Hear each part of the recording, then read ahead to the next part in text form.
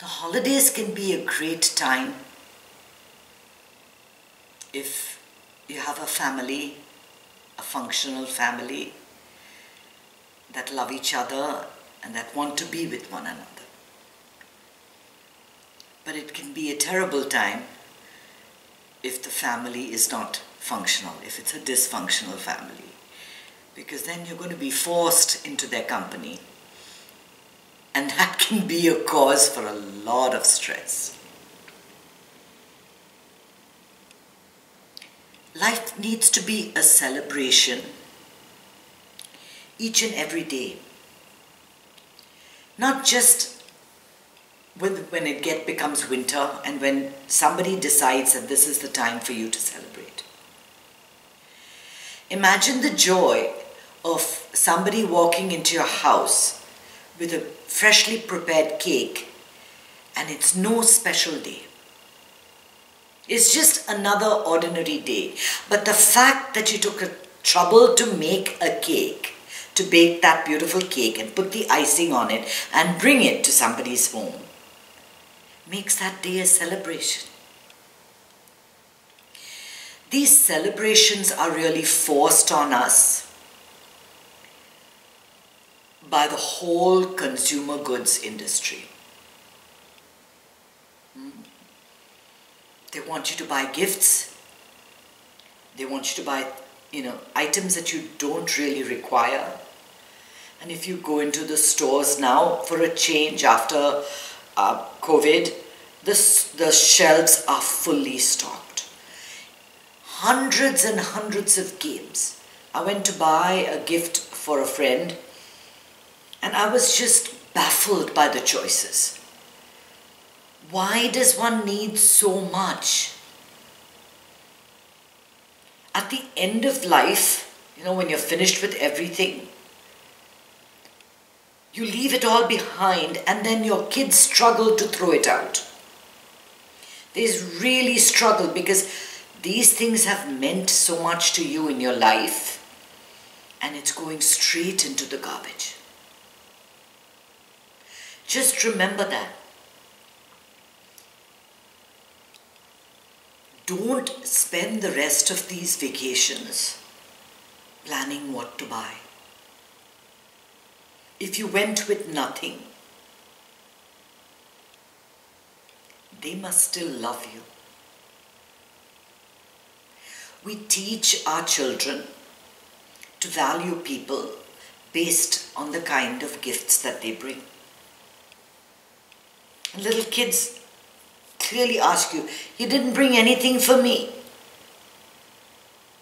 And I'm like, "No, I didn't bring anything." And whenever I do take something,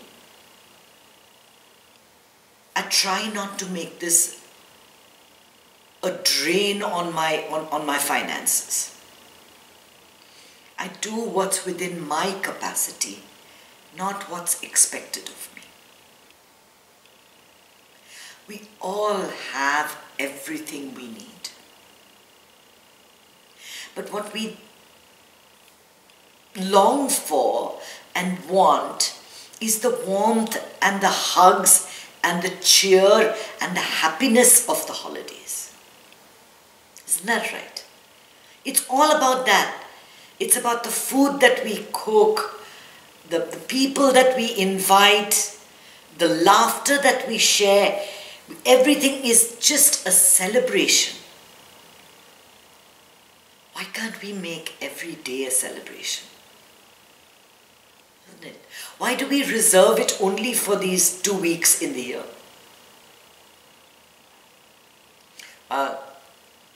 For one, those 2 weeks, a lot of people get time off, and that is a definite blessing. We work and we work and we work, and in those 2 weeks we celebrate, we party, we drink and eat, and then on the first of the year, everyone's on a diet, everyone's giving up drinking for a month, doing all these things. How do you want to celebrate? How do you want to celebrate? Must we celebrate the way we have always done? Maybe can we make a change this year? Instead of buying one gift for everybody, buy one gift for the whole family and let each person get one gift. You know, that secret Santa thing that everyone does. That's enough. That's enough. It's the joy of opening something. We have everything we need. Everything extra is just a burden. One more candle, one more cup of teacup, one more thing that we don't really need in our homes. Half the time it goes directly from some, whoever gives it to you into the garbage or donated. Because you don't want to fill your house with things that you have to dust and clean. There's enough stuff already. The world is filled with stuff. It's all going into landfills. Value the things that really make the celebration. Value the things that really make the celebration. People, food, laughter, conversations, connections, reaching out to people that you haven't reached out to before, meeting new people, traveling, listening to music, going to concerts. This is the celebration. And this is the celebration that you need to have through the year. Why is it that people get depressed? Why is it that people get unhappy? Because it's a definite reminder of what you don't have. You go to the shop windows and you see all these beautiful dresses and brand new gadgets and phones and things like that. And you say, I want that. And when you can't afford it, when no one gifts it to you or nobody gives it to you, then you're sad. Then you're sad. We all have our limits, right? For someone, getting a stuffed animal is a wonderful thing. For someone else, a Gucci bag for $5,000 is what they want. Which category are you going to plug yourself into? There's always going to be something more. If you start buying into gifts and to things, it's always going to increase. And let me tell you, the depression of the holidays, the stress of the holidays is because of this. As you approach your vacation time, you know you're going to be eating a lot.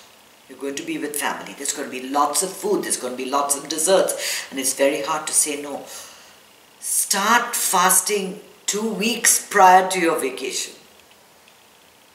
Get into shape, lose 3, 4, 5, 6 pounds.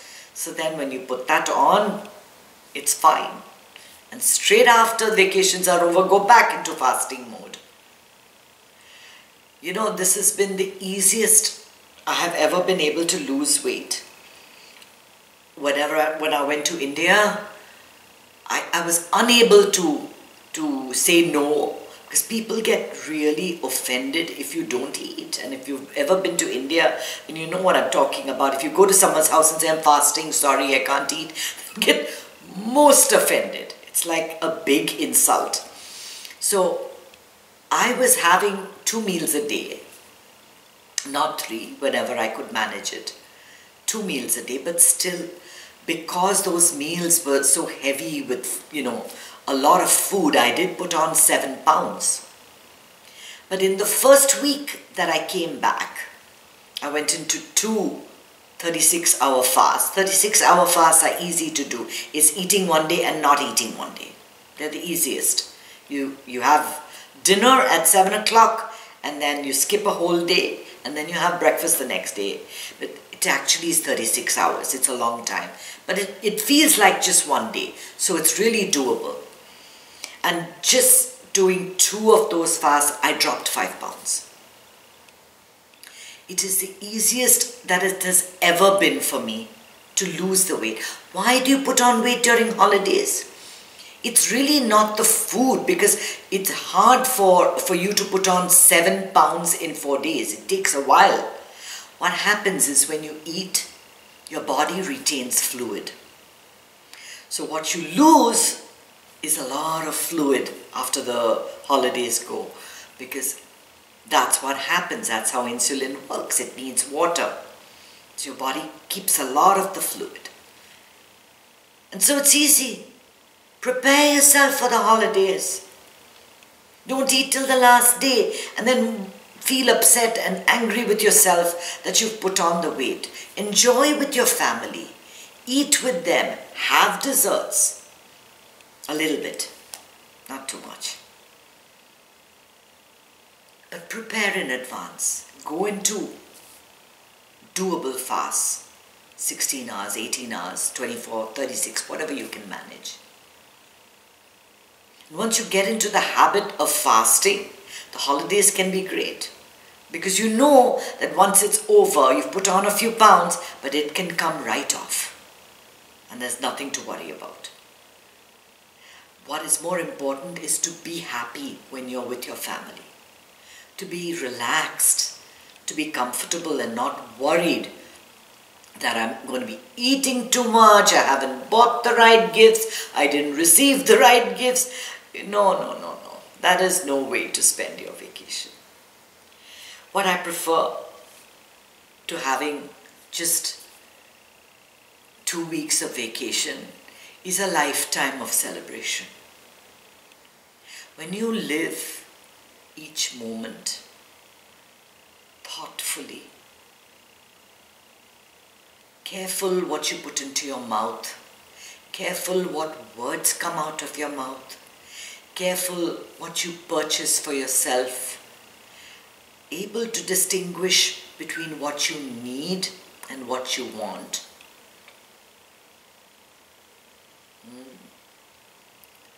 Then life becomes a joy.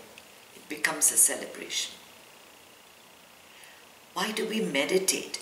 We meditate so that we live our lives